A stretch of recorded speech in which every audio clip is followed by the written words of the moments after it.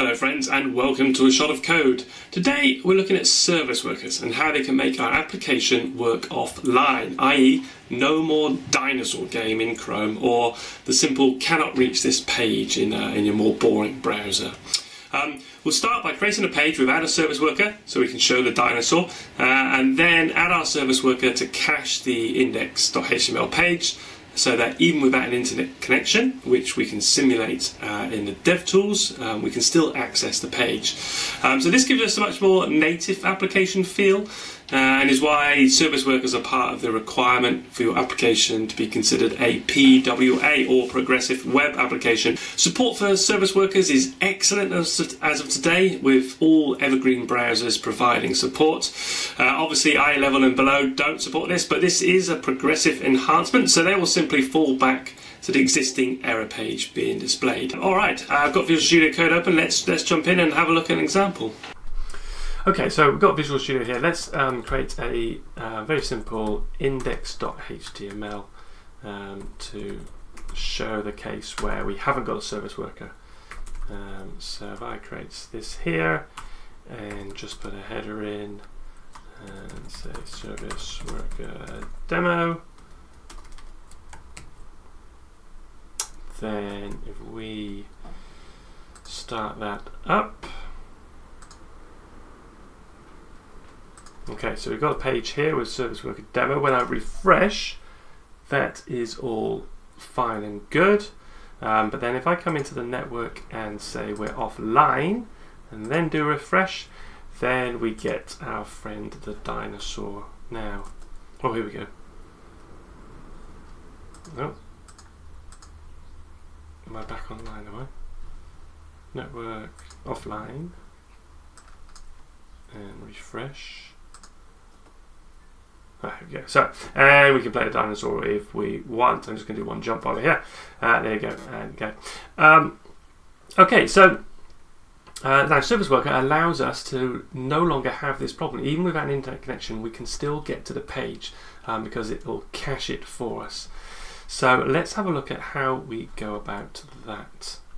If I come back into the Visual Studio Code here, and what we'll need is to create a script here to register our service worker. We haven't created the service worker yet, but this is how we register it. So first thing we want to say is this browser capable of using service worker?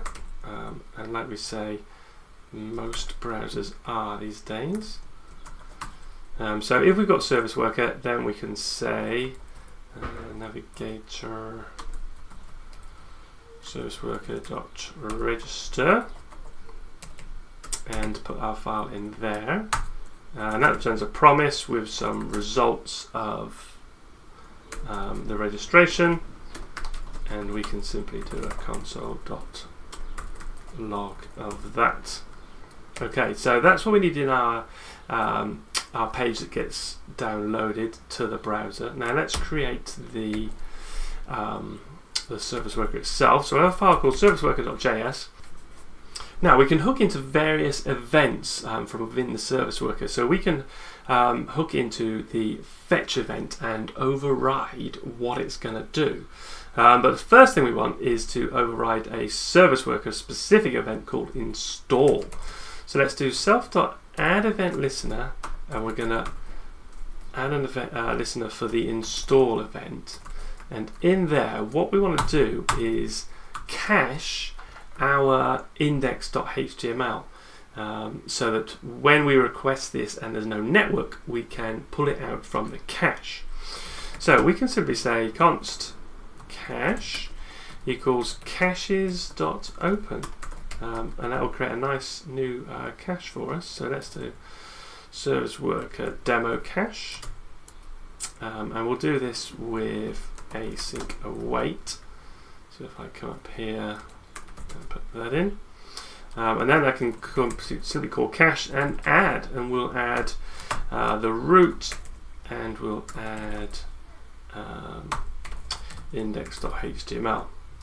Okay, that should cover us running locally and running in production. Not that this is production ready code. Okay, so that's the install event, and that should get us into the cache. So let's just run that for the moment and see what it does for us. If I bring this up and okay, so we are running now. Let's have the network back because we need to get our page down again, and we'll have the console open this time. So if I do a refresh now, we can see our page is back because we've got an internet connection, and we can see this service worker registration, which is what we're putting out here in the console.log of our register promise resolution. So that's just some details about our service worker, and it looks as though it's successful. There's a problem registering it. You'll see an error in there. Now if we come into the application tag, not only can we see our service worker here and some various options there, but we can also see down in the cache we've got a service worker demo. Let me just get rid of that one from previous. So this SW demo, if I go back to our service worker, just make that a little bit bigger there. So we opened this one here, service worker demo, and we added these two files, and there they are in our cache. Now that's great, they're in the cache, but if I turn the network off and do a refresh, we're still getting the dinosaur because we need to pull these out explicitly ourselves. We've got a lot of control in the service worker here. So let me just pull that down again there. And if we come back into our service worker and add an event now for the fetch event, so we're saying when the browser does a fetch for index.html, we want to pull this out of the cache in this situation. So we get past an event in here, and we can say event.respond with,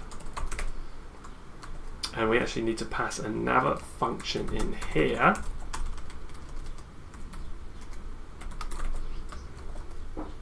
And we'll actually immediately execute that as well. So it's a little bit convoluted, this bit, but there's good examples online of this sort of code, and I'll provide a link in the description.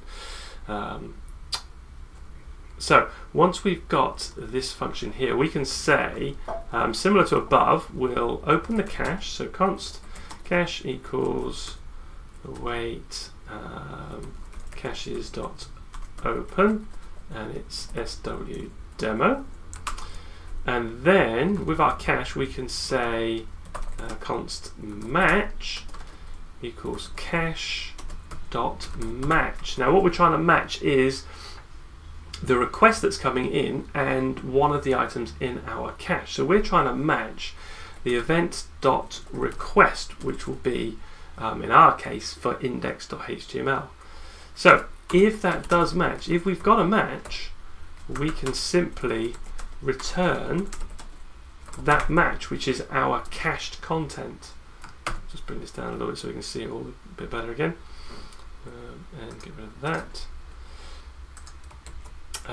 And then if we didn't find a match, then we can simply return the normal fetch with event.request, so as if nothing had happened. This is async as well. Okay, so that should now allow us to work offline. So when this fetcher calls, we'll always be using the cache. So this is definitely not production code. There's a, we wouldn't always want to pull this cache. We'd want to be, because we just always get the same page even when it's updated on the server. So there's lots of different kind of recipes in terms of, do you pull from the cache and get the latest from the network in the background, or do you go to the network first, and if there's no network there, go to the cache?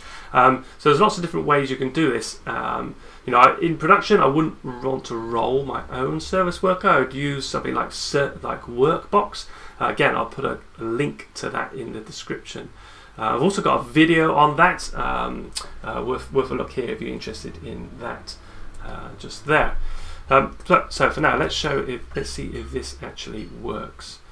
So if we come back in and we've got the network, if I just do a, let's bring the service worker section up here, and we'll do a refresh.